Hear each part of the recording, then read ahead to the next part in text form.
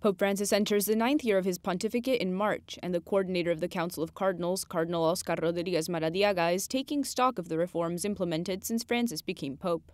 He recalls that one of the most difficult challenges was joining the financial balances of entities related to the Vatican city-state to ease control of funds and avoid excessive spending or potential scandals. One clear example was restructuring the Institute for the Works of Religion, known as the Vatican Bank. The reform begins from the point of view of the economy. For example, we had to close many accounts that had no reason being there and that were serving other purposes, such as hiding funds from the Italian government. The cardinal adds that Pope Francis has faithfully followed the agreements that came out of the so-called pre-conclave meetings, in which cardinals defined a number of steps that must be taken by the next pontiff. Among them was the creation of the Council of Cardinals as a consultative body, one of the first steps taken by Pope Francis.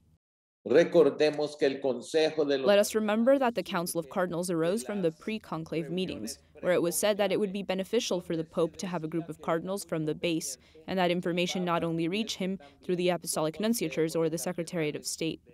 Cardinal Maradiaga points out that Pope Francis has made 3 types of reforms: spiritual reform through his gestures and establishing events such as the Jubilee of Mercy, ecclesiological reform by asking the Church to reflect on synodality, and institutional reforms by reorganizing Vatican dicasteries, promoting economic transparency, and fighting sexual abuse in the Church. The coordinator of the Council of Cardinals says that much of this work is already underway, and that those who think the Francis pontificate is over are mistaken. Some are talking about this being a final stage of the pontificate. I say no, it's a new stage of the pontificate. The cardinal is looking ahead to the next difficult step that must be taken: consolidating reform through new appointments.